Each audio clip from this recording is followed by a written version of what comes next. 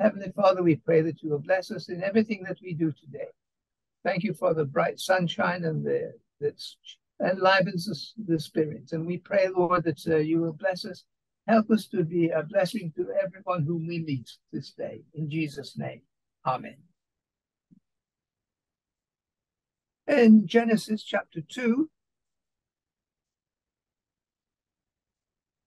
from verse 7, then the Lord formed man from the dust of the ground and breathed into his nostrils the breath of life, and man became a living being. Now the Lord God had planted a garden in the east, in Eden, and there he had put the man he had formed. The Lord made all kinds of trees grow out of the ground, trees that were pleasing to the eye and good for food. In the middle of the garden were the tree of life and the tree of the knowledge of good and evil. And we skip to chapter 3, verse 8. Then the man and his wife heard the sound of the Lord God as he was walking in the garden in the cool of the day. And they hid from the Lord God among the trees of the garden. But the Lord God called to the man, "Where are you?" It seems that mankind has been estranged from God ever since. God has been reaching out. "Where are you?" he says. Our worship today links nicely with what Marcel was saying yesterday about our experience with God. Because recently, our Sabbath school group were discussing worship. And the question arose, how do you experience God in worship? Well, several ways of experiencing were put forward, but a few members held the opinion that you cannot experience God, and it's just enough that you should believe. I can understand how they arrive at that conclusion. If you link experience with emotion, and given the Adventist traditional distrust of emotions, but my own upbringing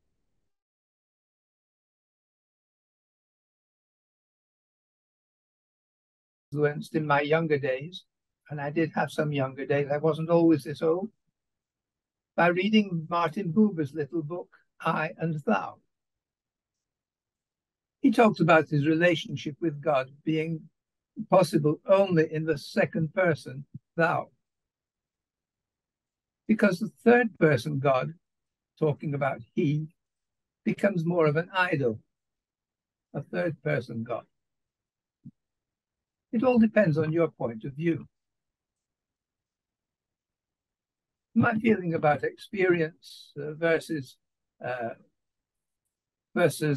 observation was reinforced more recently when I heard Tom Wright point out that Western Christianity has accepted as its default mode the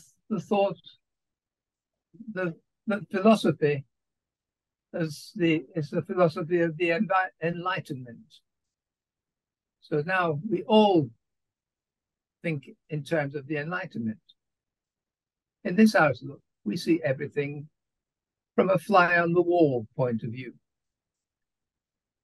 like an independent observer, no longer being part of the action. So we've replaced experiencing with observing. And this seems to be our default mode, and this is the way in which we do tend to think about God. Of course, this way of looking at things in general has brought much benefits to the world through scientific progress, development of inventions, old and new. But when we consider relationships, specifically our relationship with God, we find this is exactly the danger that Buber was warning about. The problem of experiencing God in the third person is that we have no direct encounter with him. We have, so to speak, a second-hand God. Now, God has always wanted to have a relationship with mankind.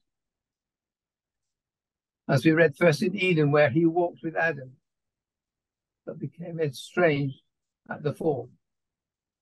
For several centuries then, he did speak directly with certain individuals, even if only intermittently.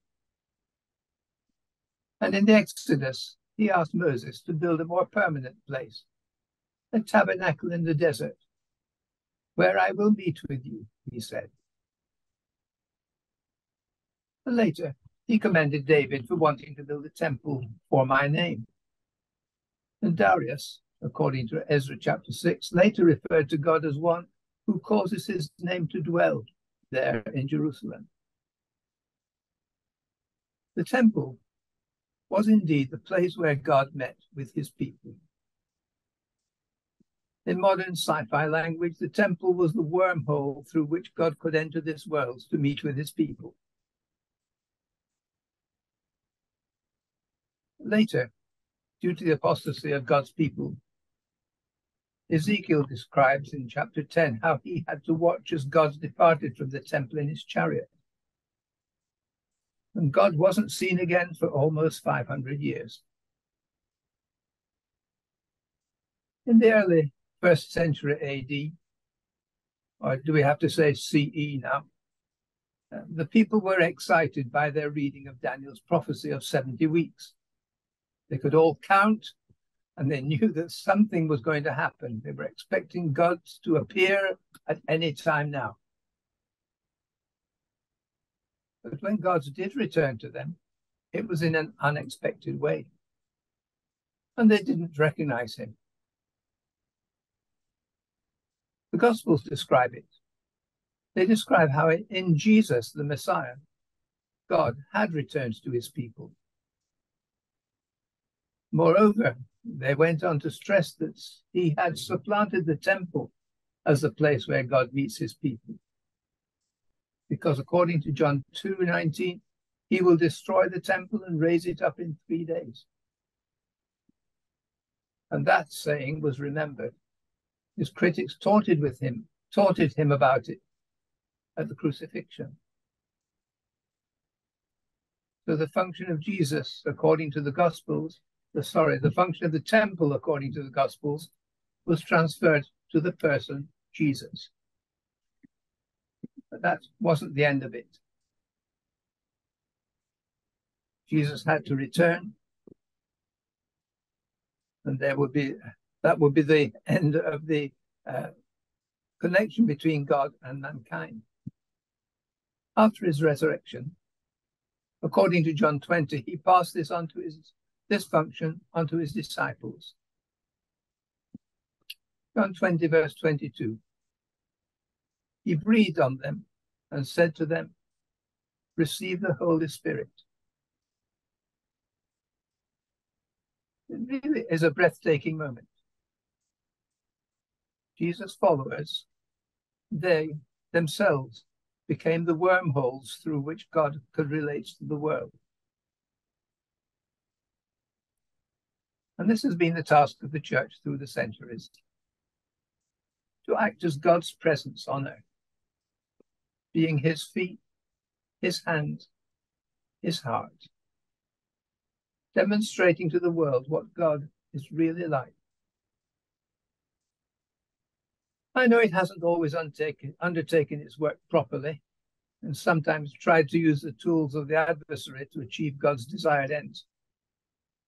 But when it has been true to the prompting of the Holy Spirit, the world gradually became a better place. So that is our calling, to be a wormhole for God.